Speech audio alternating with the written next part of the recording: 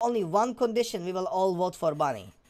And that is if only Dean personally asks me to vote for her. But I will not tell him about this, okay? That is because, you know, you are Jeffrey Dean have given us a lot. So if he asks for a waiver, he needs to remember he have 3 favor cards that he have not used. You get me? If he use a favor card, we will all vote for Bunny. But I will not bring it, you know, I will not bring it up. He will not know about it.